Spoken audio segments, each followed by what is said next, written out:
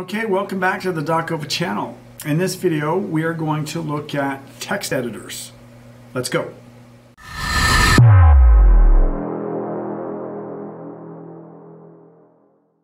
Text editors are used in applications to provide comments or discussions, or you might have documents like policies and procedures that have a lot of text where you have to put in bullets and maybe tables, maybe images and stuff like that.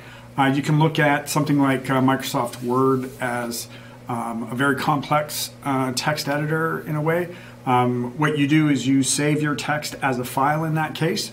But in DocOva, we have text editors that you can use for different purposes, and that's what we're going to look at.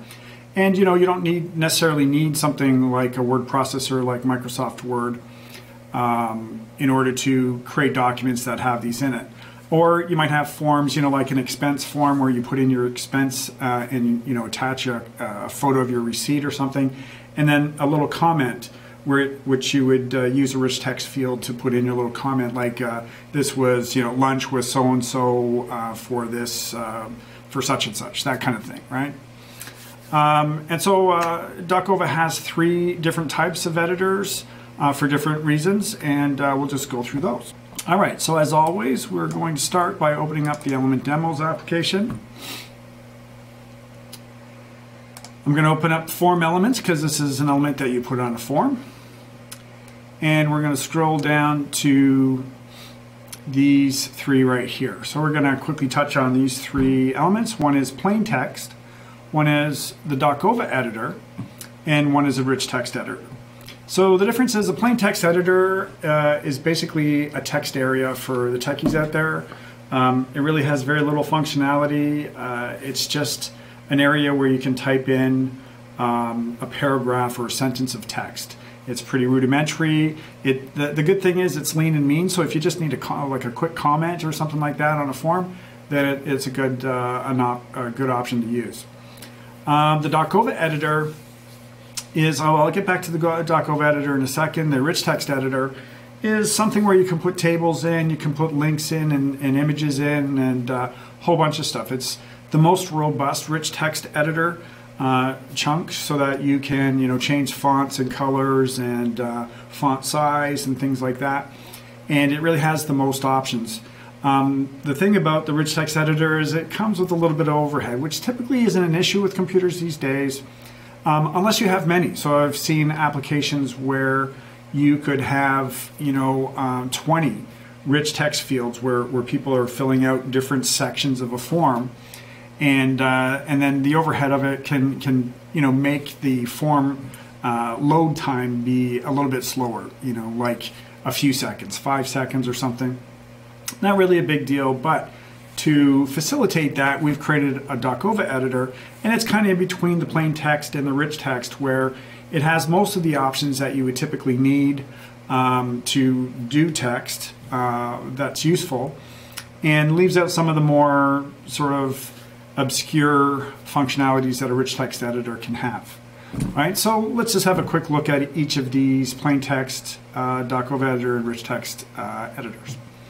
Okay, so first with a plain text, I'm just going to create a plain text form here, and you'll see that you can resize this field in Firefox, I think in Chrome as well. And so really, you just type away here. And one thing to take note of in our implementation is that sometimes you have to hit, I think, Control-Shift-Enter or Shift-Enter in order to get a carriage return. But in all of ours, you don't. You just hit Enter as if you were in like Microsoft Word, for example. Okay, so this is just plain text that you type in here. And let me see if we can actually just bold. Yeah, you can't. Right, so it's just plain text, plain Jane. You just type it in, and that's it. And like I say, it's good for little comments on small or small comments on different types of forms that you might have, where it's sort of like, oh yeah, just add a comment here, or just a note, or it might be an invoice with a little note memo field at the bottom type of thing that you type in. So the thing about plain text is that it's just a little bit of text. It's nothing fancy, but it's lean and mean. Okay, the DocOva editor is somewhere between, you know, the full functionality of the rich text editor, yet not. So I'm going to go in here in this, and you can read the blurb on it here. But here you can see the buttons above, which we're about to change actually as of me making this video. We're about to come out in version 6.5 with you know, with a more contemporary looking toolbar here. But suffice it to say, you know, you get the bold, italicized, underline, strike through, you know, left, center, right justification, you know, cut, paste, copy, the ability to change color of text. The size of your font, so you get to select the font type and the font size that you would have, and that sort of thing, right? You can put some links in, you can indent, you can have bullets. So it's that kind of thing. Again, as you type and hit enter, you know, I don't have to hit the Control Shift Enter to get a new line. I just have to hit enter.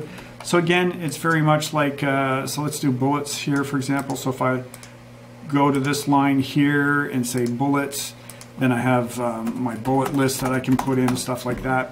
If I'm going to open up here and I'm going to copy just this image that I have, and I'm going to do is let's just go in somewhere and paste it by hitting paste. And here it is here.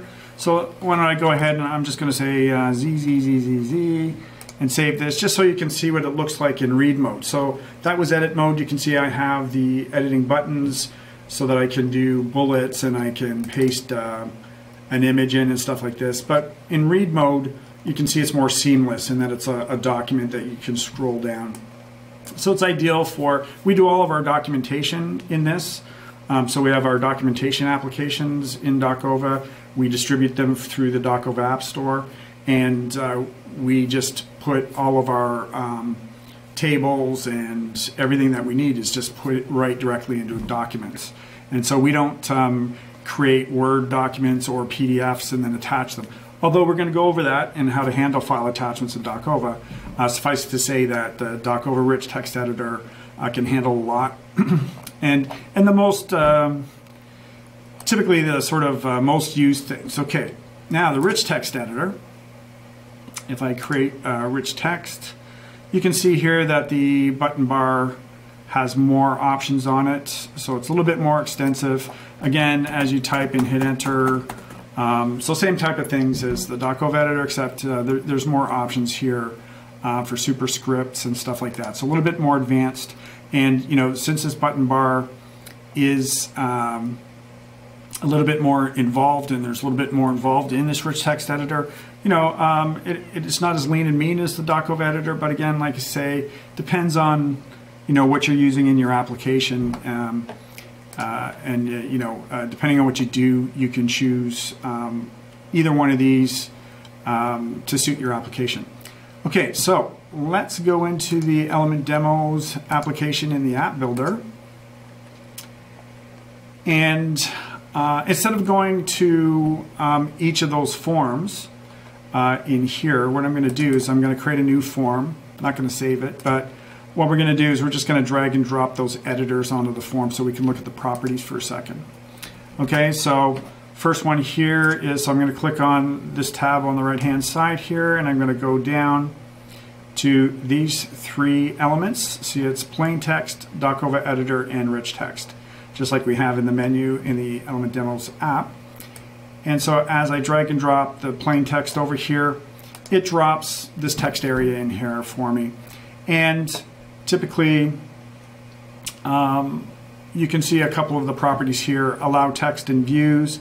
So you can have, you know, blobular kind of text on your documents in views, not just singular values. So you can have sort of paragraphs shown in your views, and we'll be going into views and what they're capable of in more detail. Just suffice it to say here that you know, to allow text in views here, this just does some performance things in the background for it. Is it required? So if you have to fill it out or not, and there's enable mentioning, and there's if you do enable mentioning, you have to set a mentioning field. and a restrict to names. I'll talk about that in next. But that's how easy it is. So for example, if you're just gonna just say, you have a form here and you say, oh, comment, and then you just drag and drop the field in here and save it, and then you'll have a comment field on your form. It's easy as that. Okay, so let me have, now I'm gonna say, oh, description. Description, and I'm gonna make this a little bit longer. Again, this section, and I'm gonna drag and drop a DocOva editor in here, right? And so in this case, they look the same because this is what you see is what you mean, not what you see is what you get. And they all are depicted the same in the designer. Simple depiction here. You can change the field of it for programmatic reasons, whatever. But again, you have is required. Enable converting embedded images to actual system files. So what this means is that you can paste images like you saw me do into the DocOva editor, and when you save it, that can be saved like as a base64 sort of saved as text kind of in the record in the database, but you can also have the system extracted out. It's kind of a techie thing. You don't have to typically worry about it, but if you said this, there might be reasons why you want to save out a pasted image as a separate file on the database, right? Or in the whole system in the backend. But typically for citizen developers, you don't have to worry about that kind of thing. But for the more seasoned developers, just suffice to say that again, stressing the power of DocOva and the amount of flexibility it provides you to really develop sophisticated applications.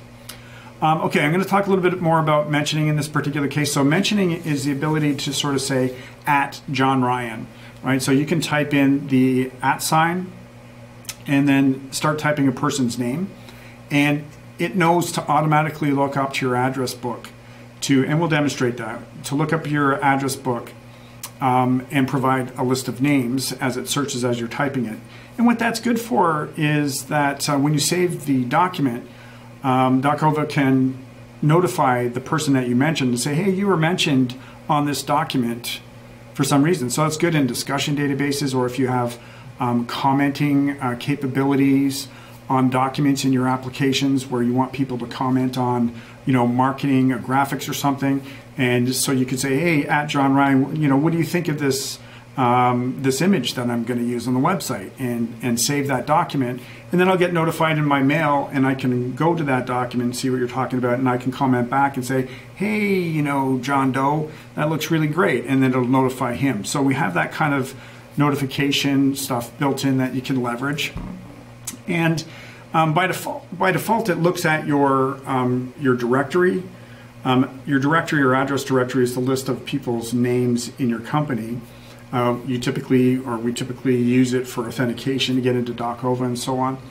But you can restrict it down, and that's what the mentioning field name is that you can shrink that down to just the people who have access to this application, or to a field on this form, which might be a group of people or just a listing of people, so that when you're at mentioning, you're only getting their list of names. You're not getting absolutely everybody's name, or having to search everybody's name. If you're from a corporation that has a big directory of 16,000 names, then it can take a little bit longer to search the name that you happen to be typing in any given application at any given time, right? So it's an opportunity to make it more targeted for the application for what you're doing.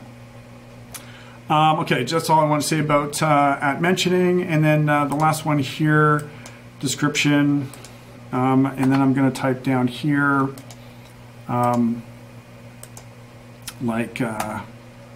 something like, or we'll drag and drop the other rich text editor. So let me just make space in here. And here's rich text editor, so I drag and drop it. And so again, it looks like the other two. This particular one, you have more editor setting options, like to hide the menu or have the menu scroll with you. The status bar on the menu, so you'll notice at the bottom of the rich text editor, there's a status bar as well. So there's a few more options with the rich text editor in terms of, you know, just how it looks when you're interacting with it on a form. Okay, let's go and just see quickly how the @mention works in the DocOva editor here. So I'll go into my ZZZ that we did before, and I'll just edit this document now. So now I can go in here and I could go, oh, you know, I don't want to keep this image anymore. I want to put a different image in, or I want to take out these bullets, or now I can edit it, right? Just like as if it was like a Word document. And in here, though, I'm going to put in the @ sign, and I'm going to start typing my name, for example. So John, and you'll see here that it pulled up suggestions for me. Now, the reason why it brings up two John Ryans in this particular case is because for me, on this instance of DocOva, I actually have two profiles. One is in the internal directory here in the DocOva directory, because DocOva has its own internal contained directory that you can use for your company, or you can use for external people, for example, like suppliers and stuff like that, and or your other directory. So my other name here, right here, is actually referencing our Azure Active Directory directory. So that's on Microsoft 365 and Azure up on Microsoft's cloud. And we've tied it in with our directory there. And so as I type @John Ryan, it's showing me both, right? So it doesn't really matter. So when you type that in and that pops up, so let me do it again, and I pick one. So I'm going to pick my Active Directory one.